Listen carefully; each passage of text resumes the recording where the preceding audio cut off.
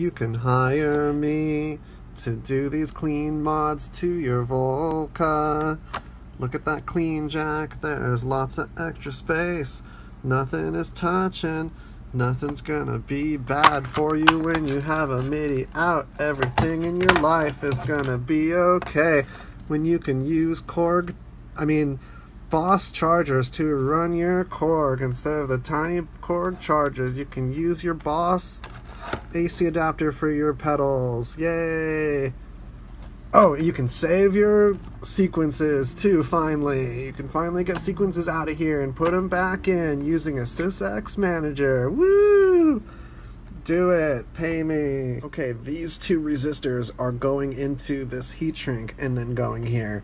So rest assured there will be resistors. I'm using 47 ohms like Yamaha. Some people use 220. Either way, it's going to protect the input. It can work without them, but protection, you know? There we go. Nice and clean. This could be yours. Behold.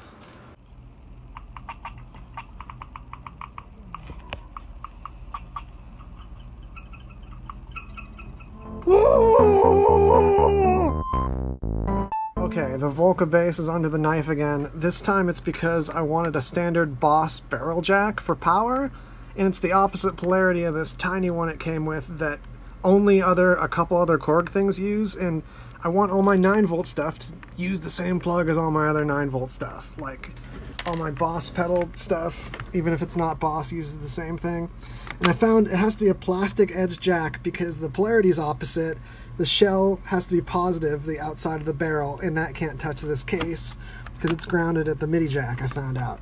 So you have to use a special type of jack that's plastic, and I had to use one that comes out this way, not mounting flush. See the screwy times on the outside to give me enough space in there. And then you have to short the one that you pull out because it was ground switching, and then you have to wire in the switch pin on this, and if you don't know how to do that, don't do it. I did it again. MIDI out on the Volca Bass this time. This one, you'll see there's like not a lot of places to put this jack. I dare say there's not another place to put this jack unless you make it stick out. So if you can show me a better place to stick this MIDI jack and still get it flush, then I'll be very surprised. By surprised, I mean I will question the structural integrity of your solution. Here's a view of the back side. This time I made the wire colors kind of match more. So I think one of the best things you can do with soldering is to like use other things to hold the parts. Like I got the helping hands holding the resistor, and I got this springy clippy thing that came with the soldering iron. It was like a $12, sorry I shouldn't bang on that while talking, $12 soldering iron from Amazon.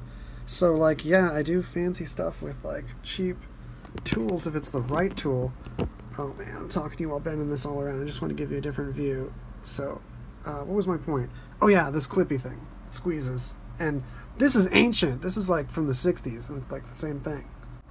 These things are legit called helping hands. They make them, they're cheap, and like that's what you search for to get one. So I've been really into clamping stuff, and I've been really into heat shrink lately. That's another thing that'll up your game in a hurry. Heat shrink and clamp and stuff. And then notice, of course, I got both things hot, the pad and the part. Both things have to be hot to melt the solder, and that's all there is to it. That's like the one easy tip.